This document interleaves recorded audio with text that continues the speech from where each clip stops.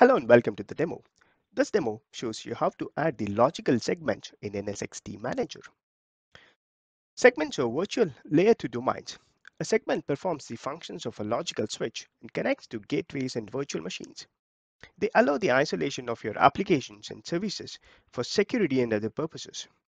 As similar to port groups, virtual machines can be connected to the segment ports. There are two types of segments in NSX-T data center.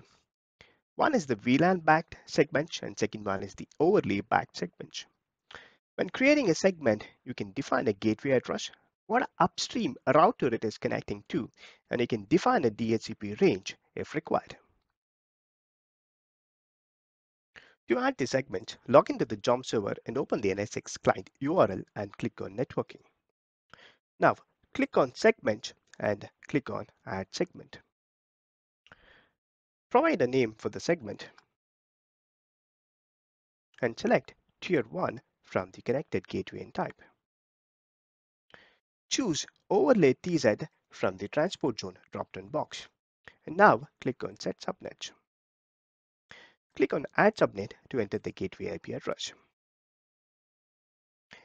I'll be entering 172.19.0.1/24 and enter the DHCP IP ranges.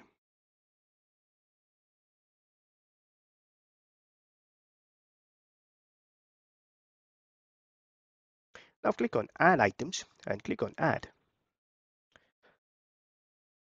Select apply and click on save to save the configuration.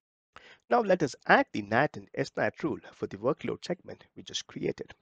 Navigate to Advanced Networking and Security tab and click on NAT and click on Add button.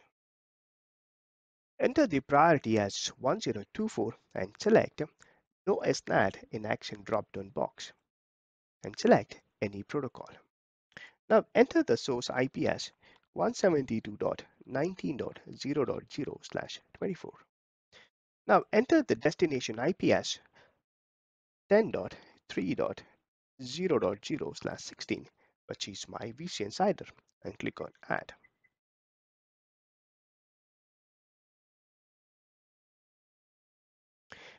Verify whether the rule has been successfully added or not. Now to add the SNAT rule, click on Add button.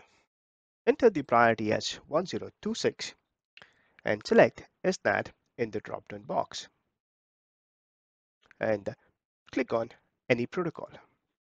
Now enter the source IP as 172.19.0.0/24. Now enter the translated IP, which is my NSX-H IP address, and click on Add. Now let us add the route rule in the VCN for the newly created workload sider. Open the OCI tenancy page and open the navigation menu by clicking on the hamburger icon on the top left of the screen. Now go to Networking and select Virtual Cloud Networks.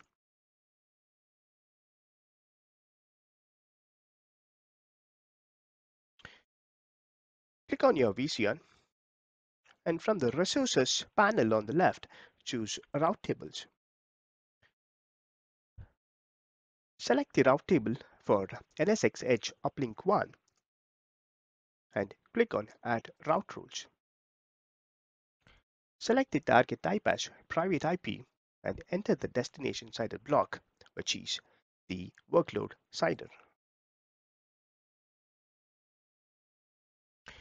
Now enter the NSX Edge IP address, which is 10.3.0.131 in the target selection and click on Add Route Rules.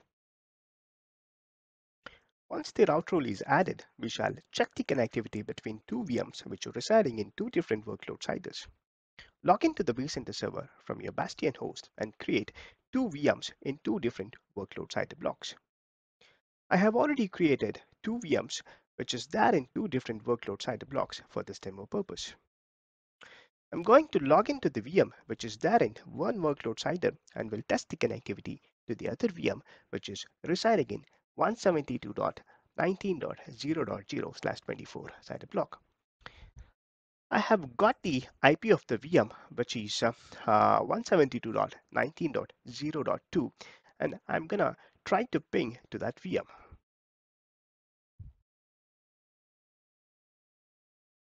Notice that I'm able to ping to the VM successfully.